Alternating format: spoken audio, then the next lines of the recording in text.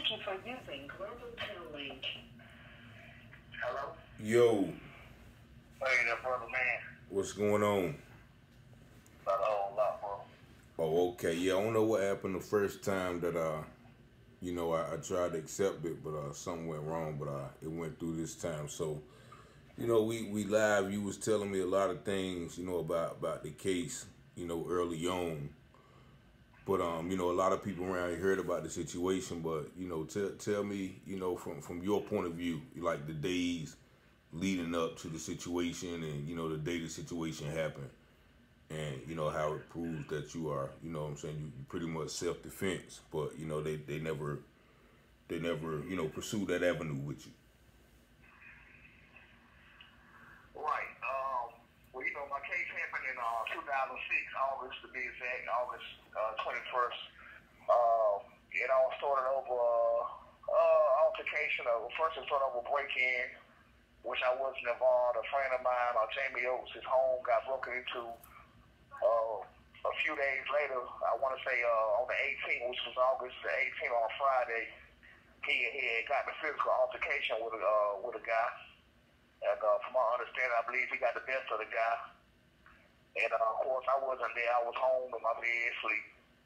And in the wee hours of that night, I remember like yesterday around like 3:30 in the morning, my dog was barking.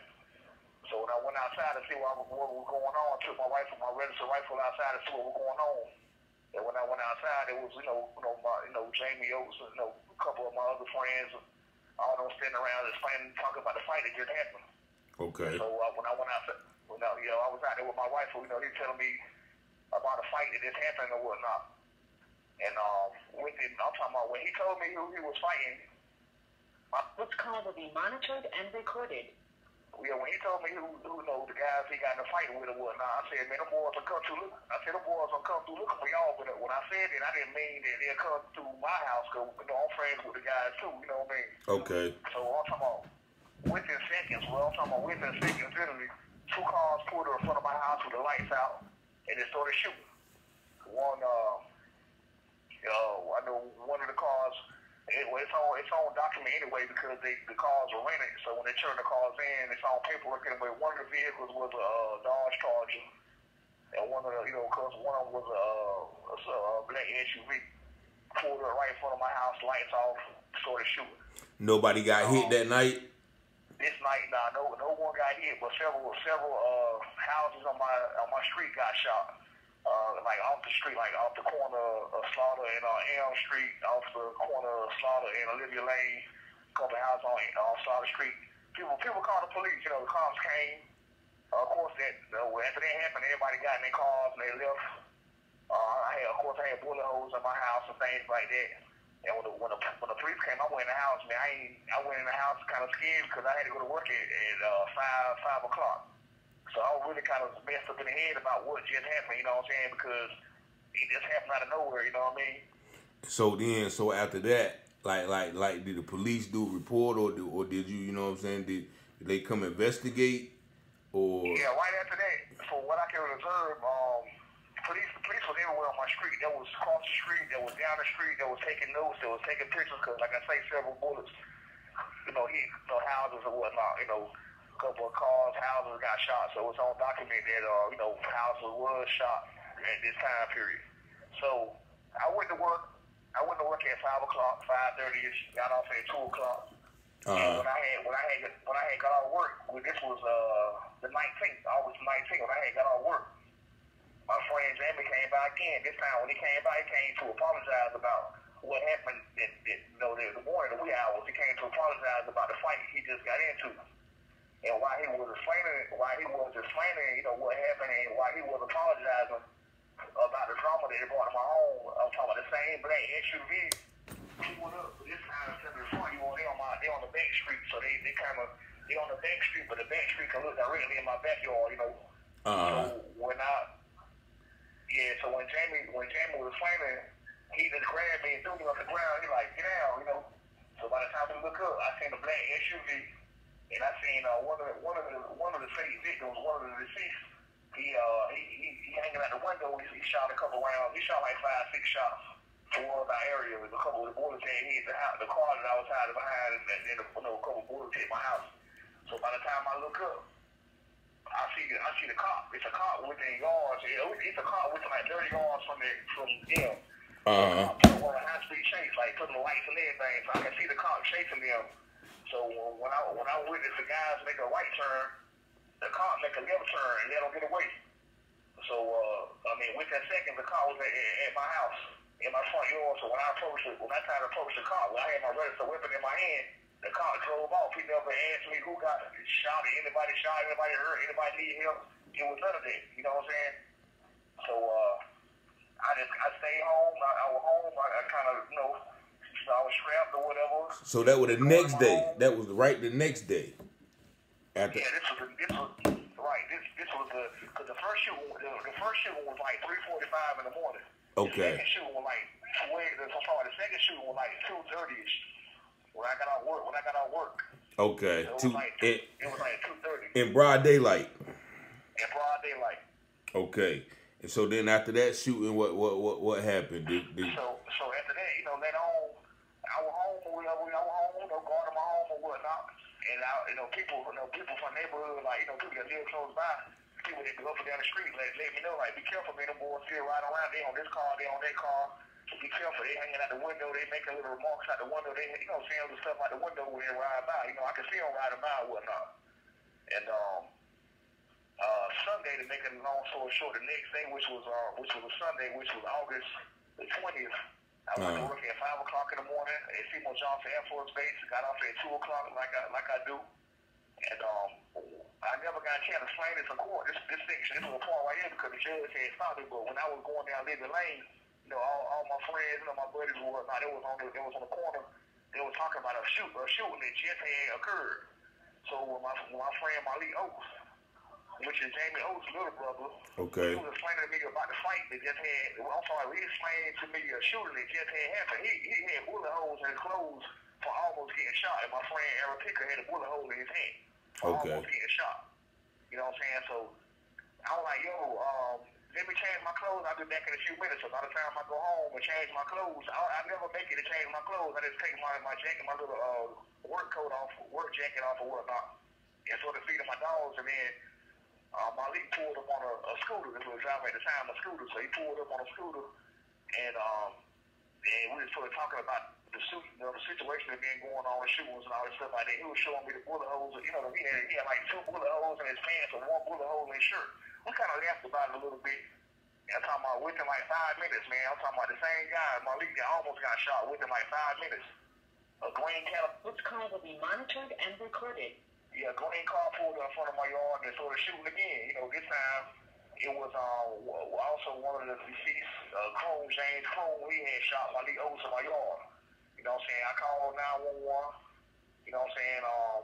It took them a little minute to get there. By the time they get there, I was putting him in my vehicle, and I had my rifle home. I had my rifle on me, because it was so mine was not registered. So when I was putting him in the vehicle, the cop man pulled the Officer Outlaw pulled up. So Officer Outlaw pulled up. He was kind of panicky about what had happened. So I was letting him know that, look, my friend, my little O's right here, he got shot. I'm taking him to the hospital. So he sort of questioned me about my gun. So I gave the cop my gun because it was registered. I haven't shot it or nothing like that. So when I gave the cop my weapon with my rifle or whatnot, I took him to the hospital. I was gone for about an hour. So after I left the hospital and went back home, my family, my mom, my dad, uncle, aunt, sister, certain people in the neighborhood, they was all in my yard. They were talking about the shooting, asked the question what happened or whatnot. So I never got a chance to talk to the police about this shooting. But my dad, the cop man gave my dad the gun, my registered gun back. And my dad ended up giving me the gun back. Okay. So that day happened. Yeah, you go ahead. I'm sorry. Yeah, after that, after I told everybody everything was straight, and I told my mom, my dad, everything was straight. I didn't want no worry and stress, and all my neighbors went home and things like that. But when I decided I couldn't stay at my mama's house, my mom and dad, when I decided I couldn't stay at my own house, I'm like, I'm going to go across town, get some sleep at my parents' house, Yeah. So by the time I get my uniform and put it running towards my car, I put my uniform on my passenger seat. By the time I get in my car, close the door, the same green car pulled up. I could see the passenger, which was deceased. He pulled up, aimed the gun in my face and shot it. He shot like not many rounds, maybe 2 rounds. I didn't get hit. The bullets went and hit my car door, hit my steering wheel. Okay. And so then what did you do? Was that the day when, the alleged,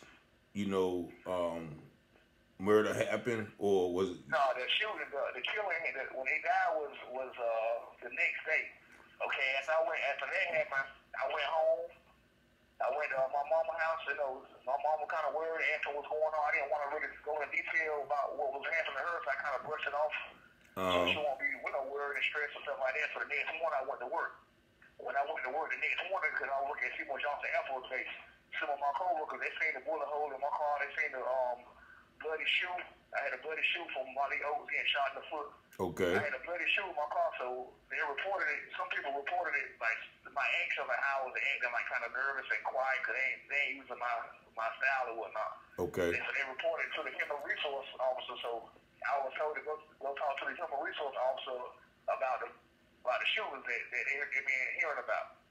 So I explained what was going on to me. I explained the several shootings that happened in my home, the boy getting shot. I explained everything to my supervisor, told her what was going on and how, the guys been bothering me over a situation I had nothing to do with.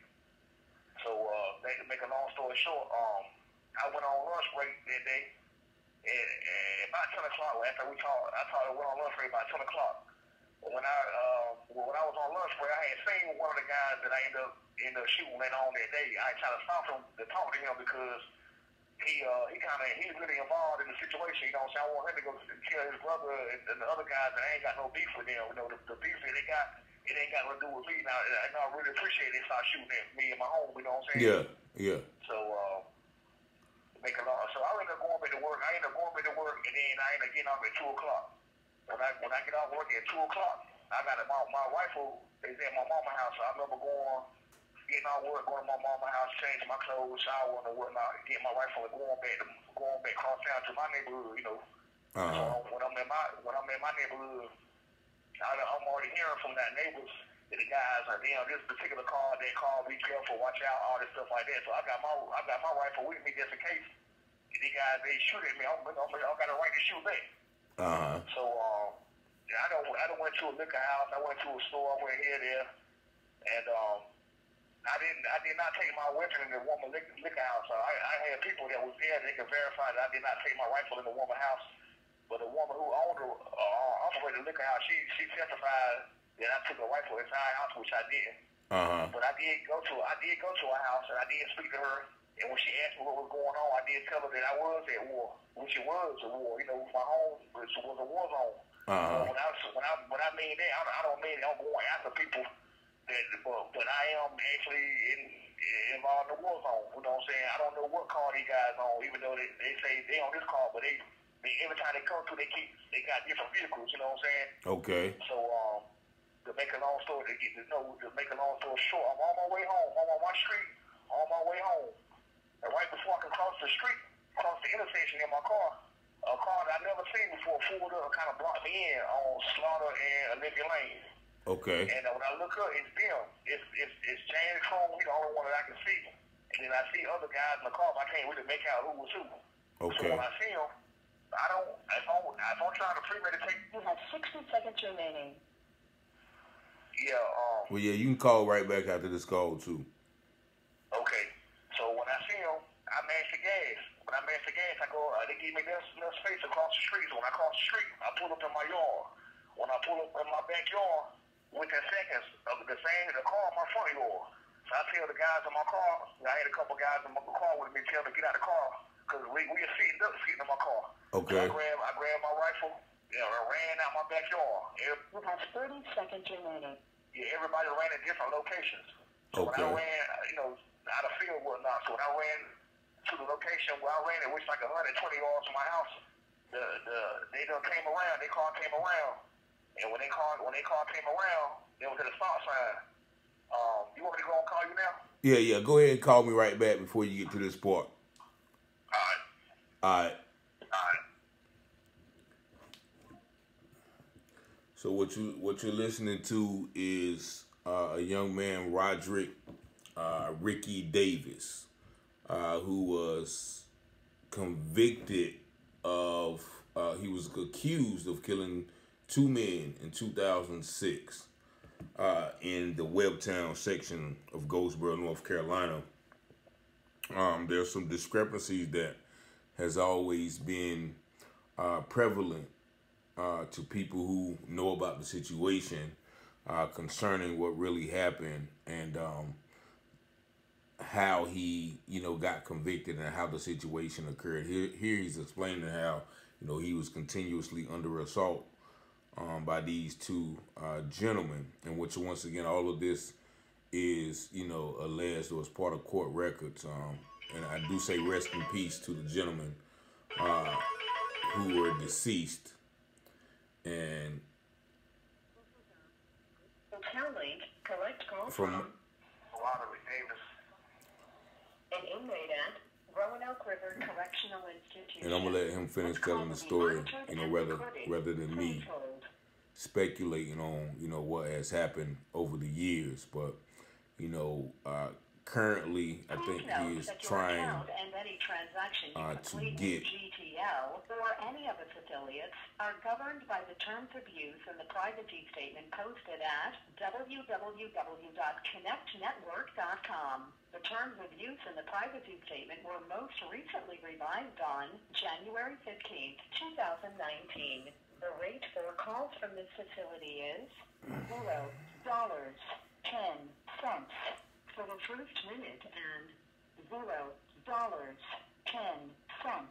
for each additional minute plus taxes and surcharges. As an example, a 10-minute call would cost $1 plus taxes and surcharges. You will have up to 15 minutes of talk time to pay for just this call for a fee of $1.19 plus the cost of the call. Press 6 to establish and fund in advance. So, but this is a very tragic situation where two men lost their lives, and I do want to send my condolences to the family and friends of. I think their name was TJ and Slick. I didn't know these young men. By this time, I was living in Virginia. Happened about 2005, but I did hear about the situation. If the call is not connected. To accept these charges and process this transaction, press 0. Please enter your credit card number now, followed by the pound sign.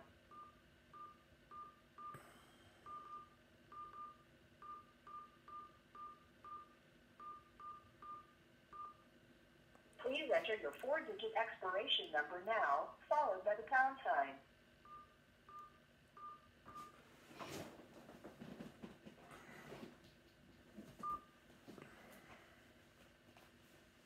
Please enter the 3-digit security code from the back of the card now, followed by the pound sign. Enter the 5-digit billing zip code now, followed by the pound sign. Please hold while we process your credit card payment. Your card was charged successfully. Hang up to decline the call or to accept, dial 5 now. Thank you for using Global Link. Hello. Yeah. So when we left off, it was like you pulled up in your yard, and they pulled up, and kind of blocked you in, so y'all dipped out and you ran through the backyard. Yeah, there was nowhere like my yard, the way my house is designed. I don't have a back door. I got a front door and a side door. Okay. So running through the front is out of question. Like there's no way I can run towards the front to avoid the conflict. So I ran out my yard, which I had no duty to retreat in the state of North Carolina. I didn't have to run. I could have stood there and stood my ground, but instead of me engaging in a conflict, I ran the opposite direction from the guys. So, like I say, when I ran out of my yard, I don't know what they're gonna do. I don't know if they're gonna get out the car and shoot. I don't know exactly how they're gonna do what they're gonna do. So okay. I ran the opposite away when I last seen them, which was in my front yard. Okay. So when I ran out of my backyard, I was trying to get to the project, Lincoln Homes. So in the course of me running across my yard, my backyard, and running across the field, when I stop and catch my breath, when I'm talking about within seconds, I look up, there they go. So it's like, there's no way I'm chasing them. I mean, the evidence shows that they chasing me because they in my yard, they in my front yard, they in my front street. They go up my front street, up Slaughter Street, make a left on Elm Street, make another left on Crawford Street, and that's how we end up. So okay, so you was staying on the side of Slaughter Street, close to Donnell's. Then I'm trying to get a picture of it. I'm in the middle. I'm kind of not quite. I'm kind of in the middle. Nah, you know, like no, you know, like say if you going towards Donnell and you pass Slaughter Street, you stand on the side closest to Donnell's, or you stand on the side closest, like going to going towards the mall. You know, it's two sides of Slaughter Street. You stay on the side closer to Donnell's, or you stay on the side closer to, you know what I'm saying? Like if I'm on Slaughter Street and I'm looking at your front yard, am I facing Donnell's, or is my back towards Donnell's? Yeah, your back gonna be towards Donnell's. Like if you go up my front yard, you'll be able to see Diller, the old Diller alumni, the old. Okay. You'll be able to see like the old. Okay, so they park the cars at, you know, that little chow hall there. You be able to see that area. I got you. So yeah. So pretty much they try to make it seem like in court, I guess, you was chasing them. Is that? There's no way possible. It's like impossible for me to know. If I run out my backyard, it is no way in 2006, I have no device to know where they going at. There's no way I can know where they going at. So to make a long story short, I ran. When I ran, I stopped between two houses. Now, there's no significant reason why I stopped between two houses. I stopped to catch my breath. You know, I didn't stop because it was a perfect spot to shoot somebody, how the prosecutor, you know, trying to persuade the jury to believe. I ran until I couldn't run no more, and I started to catch my breath. When I started to catch my breath, with it, I tapped the bottom of the cliff because it just seemed like it was a little loose a little bit, but it was in there and whatnot. By the time I look up, there they go. There they go, right there. They had the stop sign of Crawford Street and Olivia Lane. Okay. And I'm literally 80 feet from them, like diagonal from them, like kind of on the side or whatnot. So I see them before they see me. Do I shoot? No, I don't shoot. I hope they don't see me, but when I look, I see a silhouette, which now I realize who that was. There was the McKinney guy in the back seat. So he pointed towards me.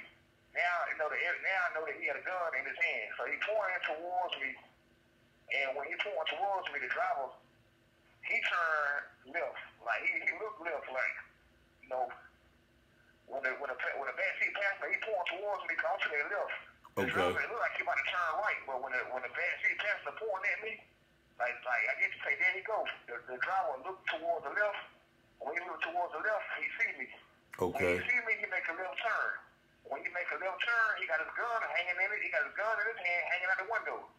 And when he hanging out the window, I got my gun in my hand. And he shot one time. When he shot, I started shooting. Okay. And I shot until I couldn't shoot no more. Well, I shot 13, 14 rounds or something like that. I panicked. I ran. You know what I'm saying? As I shot, I ran back home. But as I'm running, I hear more shooting going on. I hear more shooting coming from the car. Okay. So, you know what I'm saying? I ran back to my house, got in my car, and went on about my business. Went across town, went to check on my children, got a hotel, went to see what's going on. I don't know if they deceased or not. I don't know if they injured. I know he shot at me and I shot in the car. So I'm not sure the severity of the wounds or whatnot. I don't really know the details of nothing like that. So how long was it before, I guess, the police established you as a suspect, or they started looking for you, or how did they end up, confronting you in that manner? I learned, the shooting happened on the 21st. Okay. On the 23rd, I turned myself in. Like I tried to explain to you before, I turned myself in because, for one, I knew people saw the situation, and I feel like maybe if I do the right thing, I turn myself in, people will actually tell what happened. The evidence is gonna show what happened. They had to have guns and shell cases and gunshot residue in the car, so that's gonna show that the boys are riding around doing drive-by shootings. I'm thinking that the law gonna actually work in my favor. Like the evidence gonna actually show what they were doing. Because two people can't be trying to commit first-degree murder. That's two people. Somebody got to be the greater lesser force. You know what I'm saying? Exactly. But immediately after the shooting, I learned that somebody went in the car and took guns out of the car. So I'm really nervous about turning myself in because I don't know what they got or don't got. I don't know.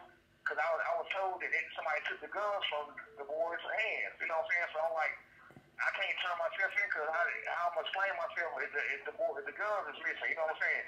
Yeah. So I ended up explaining to my family and whatnot. They ended up, talking to me, basically persuaded me to turn myself in. And I was told to don't go in detail with the shooting. Just wait till I get an attorney. So that's what I did when I turned myself in. I confessed that I shot the guys. I came downtown for that reason, to tell them that I did just that. But did you tell them the conditions though? Cause I actually, like, when your homeboy called me yesterday, I kind of read the article a little bit, and it was like, when the detectives got you, and mind you, I know you was 23 at the time, maybe. Right. And you're scared, but I know, like, one of the detectives in court, they was like, when they got you or whatever, you was like, yeah, I shot those guys or whatever. Like, but they just mean it's they didn't say it was a self-defense. They didn't say you said telling me the whole story like you telling now. They was just like, yeah, I shot those guys, and then See, when I turned, go ahead. Right. When I turned myself in, like I said, I didn't go into detail. I didn't go in detail with the investigators. I was told not to. Now, I was told, basically how they'll turn a story around. They'll put words in your mouth. This call will be monitored and recorded. That's why my relatives were like, don't go in detail. Just wait till you get an attorney. So within an hour, like I said, I turned myself in, and like the people say, I confessed, I shot those guys. I did not go into detail. But within an hour, I received a court-appointed attorney named Jeff Host, whose also represented the deceased, which is a conflict of interest. But anyway, Jeff Host, I explained everything to Jeff Host. When I met Jeff Host, within an hour of my arrest, I explained everything that I'm saying to you to Jeff Host. Every little situation. I explained everything that I'm saying to you right on the phone to Jeff Host. And Jeff Host like, okay, self-defense. You know what I'm saying? That, you're going to be good. You ain't got to worry about it, whatnot. The only thing I didn't go and deal with Jeff Host, I didn't tell him about, like, only thing I didn't say, I didn't say the guys that was in my car.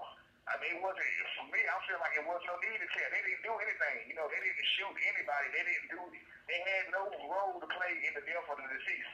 You know what I'm saying? When I turned myself in, taking full responsibility of what I did.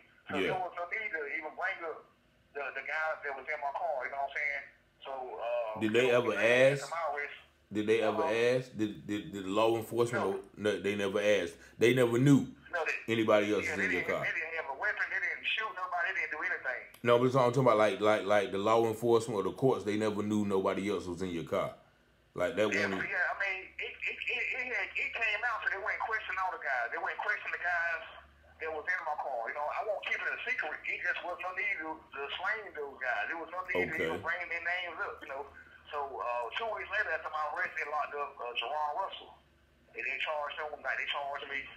You know what I'm saying? Which he really was innocent. Like he had nothing to do with the shooting. They locked him up as an accomplice because they said when I went to the liquor house, they said he had my rifle. He had a rifle in his hand and made some type of statement about shooting a rifle in the business or something like that. So a witness, Candy Young, she told that in court. She told her a statement about that, and she testified it in the court. But she also, eventually told that she was lying. Okay, so did they ever let him off, or did he have to do time? Yeah, when I went to trial, when they found me guilty, they let him go. He had nothing to do with the case.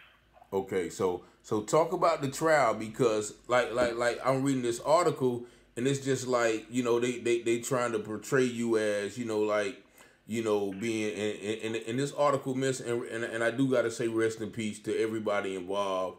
Right. I gotta say rest in peace to Jamie as well, because he's deceased, but they mentioned him in the courts, like they was like, yeah, you hang with the Oats boys, and you know your house was a spot for them. So they was trying to make you seem just like a, you know, you know, like a drug dealer or whatever that was just protecting his turf. That's how they do. They make it seem like I was like a ruthless, deadbeat, drug dealer terrorist in the community, and they made it seem like my house was just a drug house, and they made it seem like, okay, if somebody did shoot up their house, it don't matter, it was a drug house. I'm gonna tell you something, my house, if it was a dog house, if it was a cardboard box, it don't give nobody the right to shoot it up, you know what I'm saying? Yeah, and so like, go ahead. Yeah, you go ahead.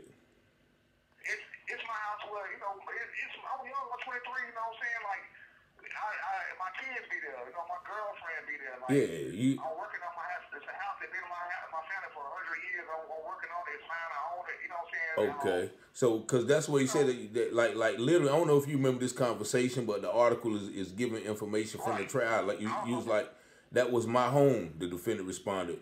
And then, you know, they try to make it seem like, you know, you were selling drugs or whatever, but it said, did you say you going to tell the jury the truth? He said, yeah, I never got.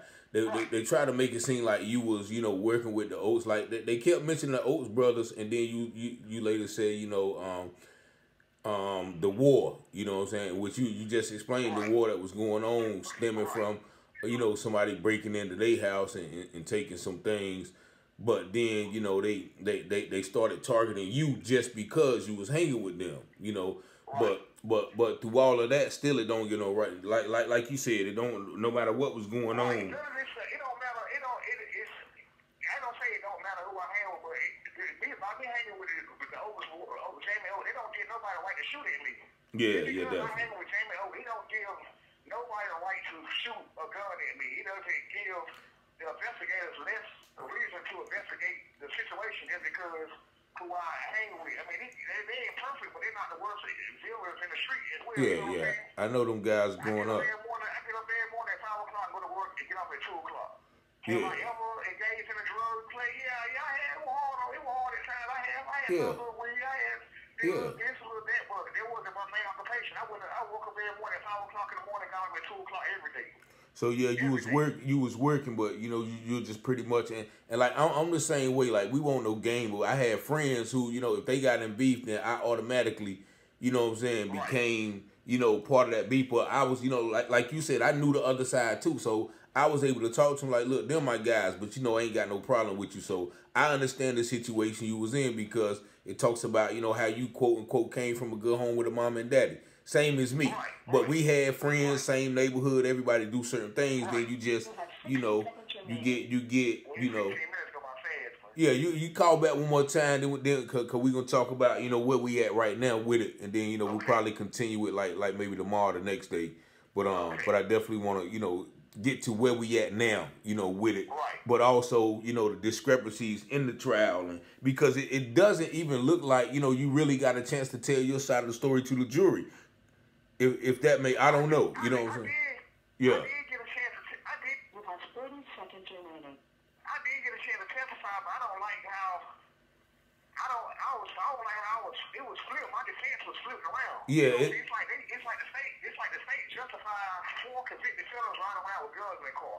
You got 4 convicted felons riding around with guns in the car. What do you think they doing? How can you even come up with a reason to justify why they riding around with guns in their car?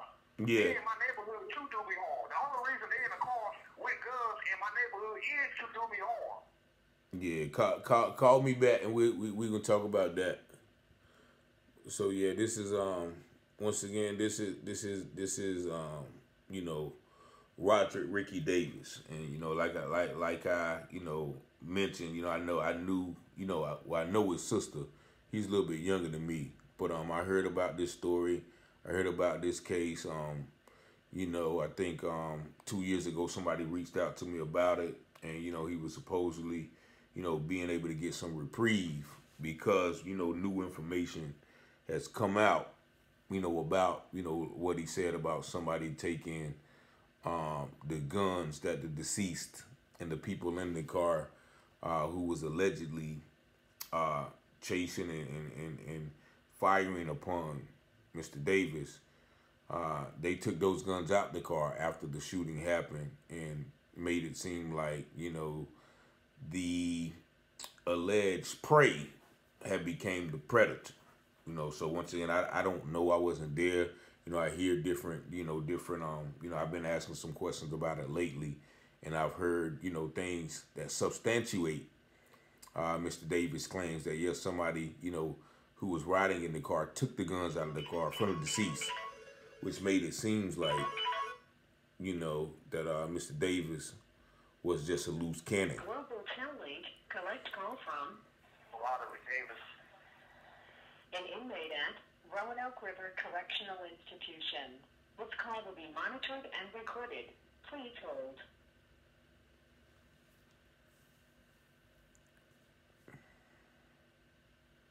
Please note that your account and any transaction you complete with Right now, I think he's in the process for a motion of appropriate relief. And there's some people who want to interview him about this. So that's why he pretty much reached out to me.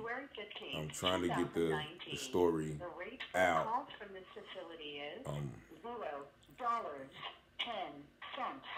for the first minute and $0.10 for each additional minute. And it's a sad situation because, you know, we have 3 lives and 3 families that have been affected, you know, by this, you know, situation that pretty much to establish and fund an advance pay prepaid phone could be avoided, but it's so common and prevalent in this society, this street society that we live in today, where people, you know, engage in warfare amongst each other, where Please have your payment card ready. literally, Your card will not you know, be charged people if grew the up call is not connected. from the sandbox to accept together. these charges and process this transaction, press 0. Please enter your credit card number now, followed by the pound sign.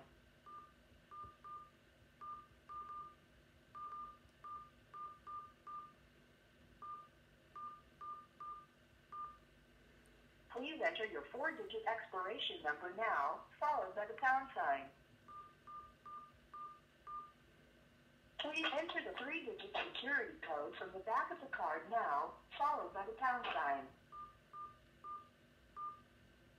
Enter the 5-digit billing zip code now, followed by the pound sign.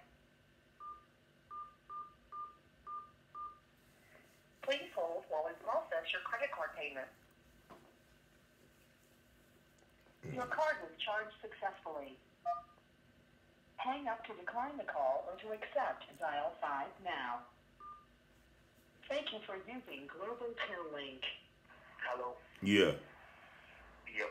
So yeah, you was talking about like the defense and, you know what I'm saying, how they kind of it sounds like, just looking at the article, like it sounds like they gave the DA kind of the narrative, or they let them tell the narrative as far as, you know, like them painting the picture rather than, you know, you painting the picture of, you know, stressing the fact that, you know, these guys have shot at you multiple times. You coming home from work, you know, you having to run out your house, you know what I mean, bullets, holes in your car. Like, none of that stuff was mentioned to the jury. Like, it was a way how certain things were mentioned, but it was a way how it was a strategic way how they would bring stuff up and kind of gloss over it, like brush it up, like bring it up just enough to say that it was stated in court, but then brush over it like it didn't exist.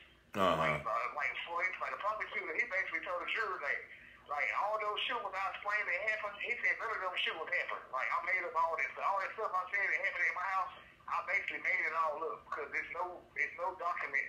He said it's no proof, he said no reports, no shootings that happened that weekend. That's a lie because several houses got shot up and it's reported. I seen it myself. I don't physically have it at the moment, but I've seen it myself. You know, It don't matter what I said. I could have said my favorite color was red, and he would have said on the line my favorite color yellow. And, you know, it just what kind of child it was. Okay, they just try to make you out to be a liar, because I know they. Right. It don't matter what I said. It don't matter what I said. I'm just making it all up. I just wanted to kill, to be cool. You know what I'm saying? He made it like that. I wanted to think about what he said. I wanted to go out there and throw away my life to try to fit in or something like that. You know? Yeah. It's just the narrative that he gave. It wasn't facts. He said I set him up. There was no proof that This call will be monitored and recorded. It's like he was trying to give a reason. He was trying to give justification why these guys in this area. You know what I'm saying? They in the area. They in this area. They in the car that they in with guns to do me harm. That's the only reason they in this area. They in this area to do me harm. But every day they been coming to the area, they been coming to do me harm, do somebody harm. But all of a sudden this day, there were this innocent individuals riding around doing nothing violent. You know what I'm saying?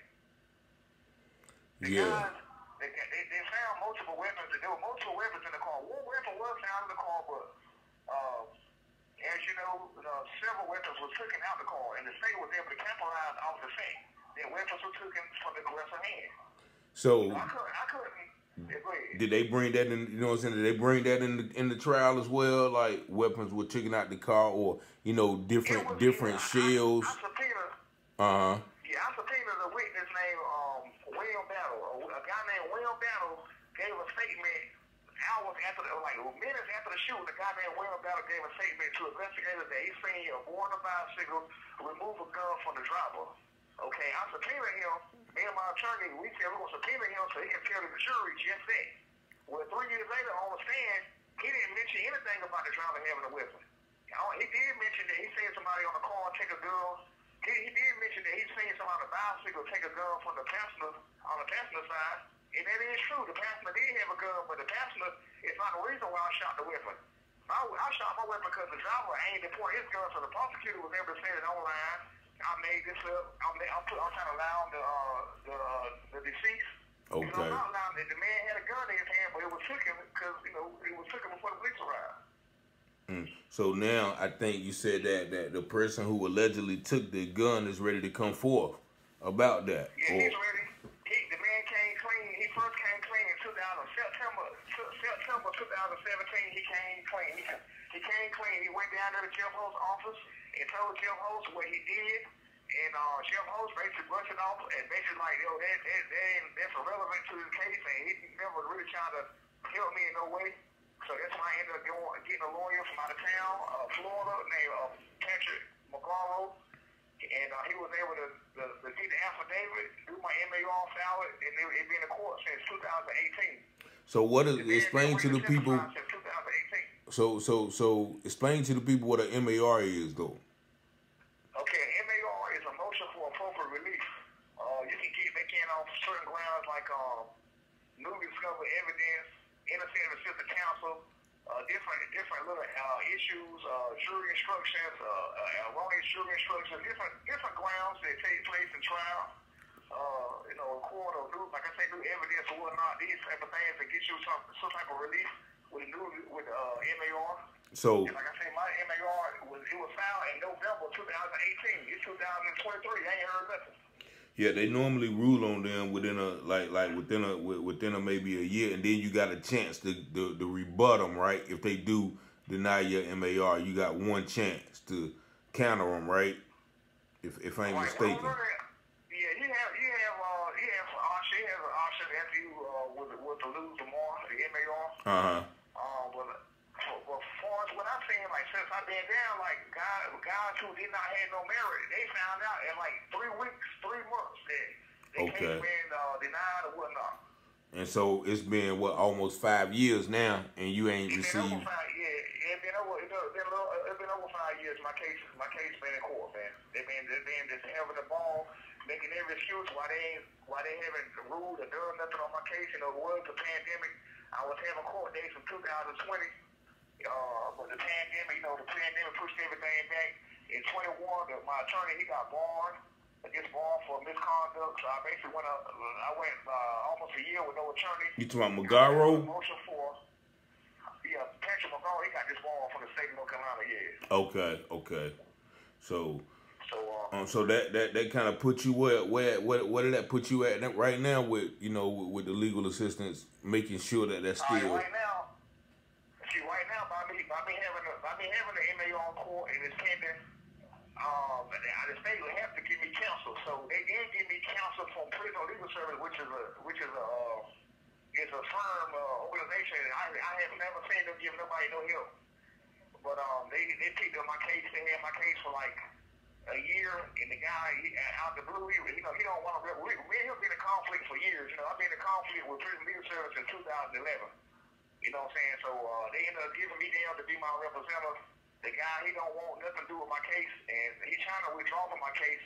But it seemed like the judge, he wrote me last month. The judge even ruled on his motion to withdraw from my case. So right now, my case basically in limbo, just sitting around waiting to be ruled on. My witness, my new witness who come forth about the affidavit. He's ready to come forth, but it's just the state just taking their time. Just enjoying pushing my case out, keep me in prison, man. So what did they eventually I guess convict you of, man? And how much time did they give you? All right, they convict. I had 19 charges altogether.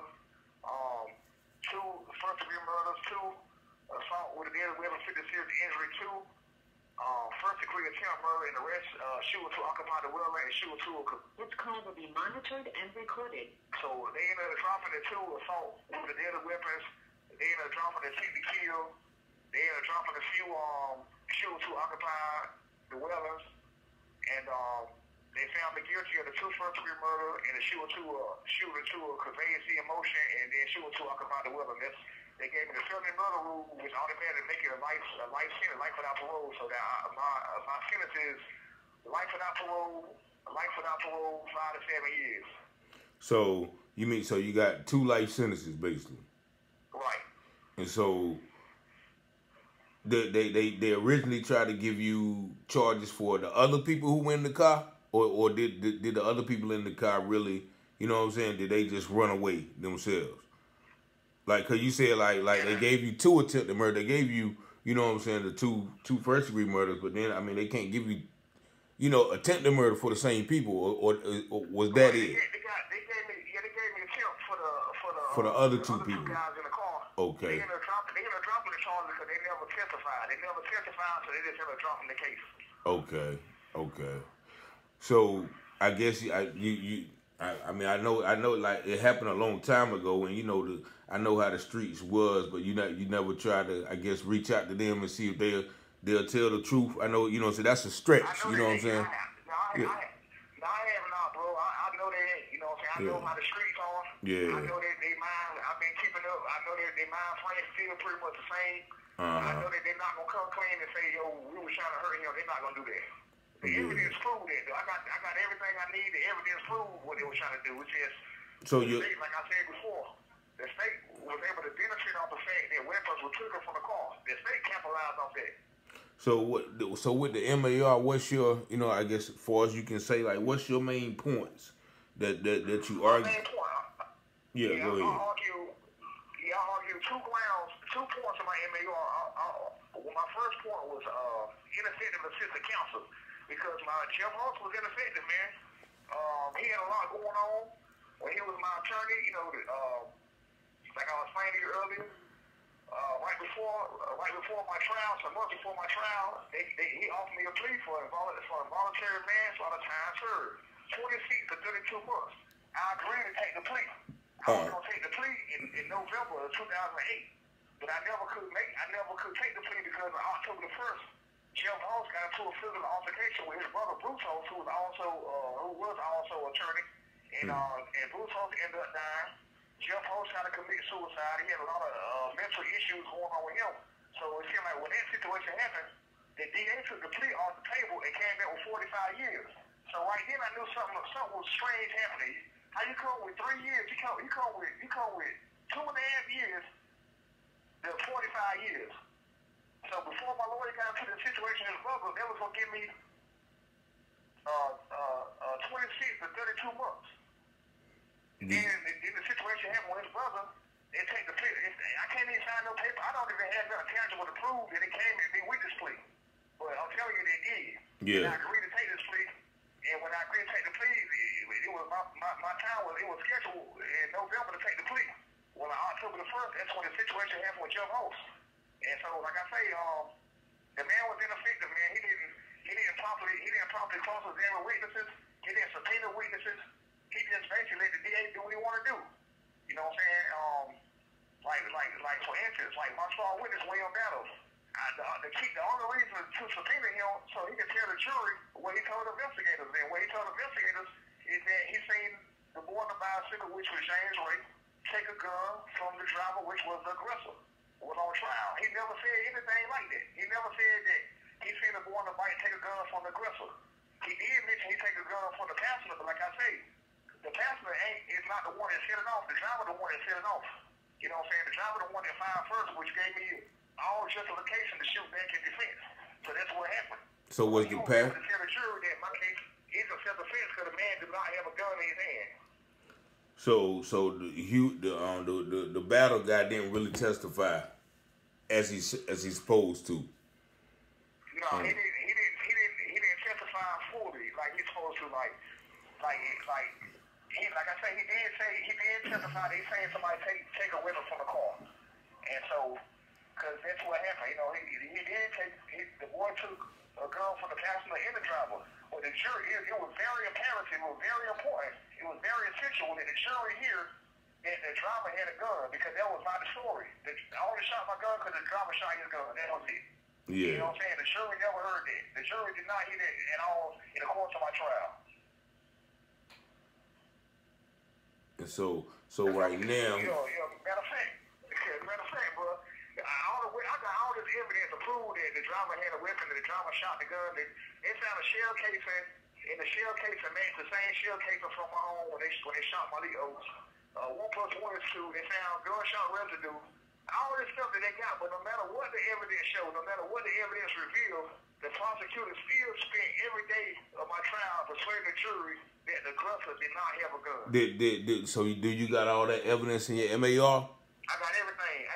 Whatever come out of my mouth, I got the proof. I got the show and proof right here. Okay. So you did tell me somebody else want to talk to you about the case, and we'll continue this. You know what I'm saying too. I guess tomorrow, but I'm gonna cut this video short because we reaching about an hour on the video. But you can call me back after this too. You know what I'm saying. But we just ain't gonna be live. But I definitely wanted to get the people. You know what I'm saying. Just a little bit of information of what we going. You know what we trying to do. Try to get some exposure to the case. I hear you said it's a national magazine want to kind of interview as well right now, right? So so we gonna get back into that on the next live. But I appreciate you, Mr. Davis, for for sharing this, and you can call me right back. But until next time, y'all can tune in with us. But we're gonna try to get down to the bottom of this and see if we can't get my brother some justice if need be. But yeah, call me right back, bro. So there you have it. Once again, Ricky Davis. I think this happened in 2005, 2006. It was very tragic incident that happened where 2 young men lost their lives and this young man lost his freedom. A lot of families are affected, probably still affected by this. And, by doing this, I by no means want to bring up old wounds. But, if there's some, credence to this claim, and that once again, I wasn't there. I hear a lot of things on the street. So that's why I wanted y'all to hear from the horse's mouth on, what happened. A lot of people, have different versions of what happened, but there's definitely some credence to some of the things that he say that I've, done some investigating myself. But, I just wish that, things like this never happen. Things like this will not continue to happen. And things like this will never happen again, especially in our community where we have, young black men basically, hunting and shooting and killing each other on a day-to-day basis. So, I'm glad my brother reached out to me.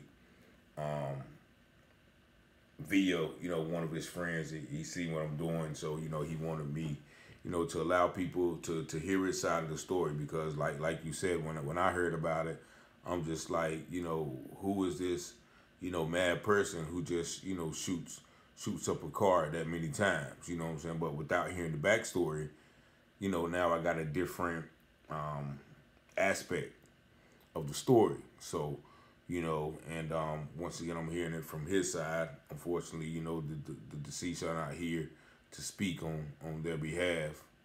So, you know, it's definitely, once again, just a heartbreaking, heart-wrenching situation. Whereas, you know, one man is facing life without parole, and, you know, you have, you know, two other people that are no longer in the land of the living, and their families, you know, still probably have to deal with this to this day. So, you know, I'm not doing this. I'm doing this to, you know, kind of bring light into the situation. You know, consider, because this is not the first time I've heard of Mr. Davis' story. You know, actually a guy reached out to me about 2 years ago, and he had written a book about, you know, the situation. So we're going to do some more. I'm definitely going to keep y'all involved with this, you know. And then we're going to you know, try to go forth with some more information, you know, and try to get some clarity. But you know, thank y'all for tuning in. If anybody, you know, has any information or any clarity, once again, you can call me at 919-587-7782.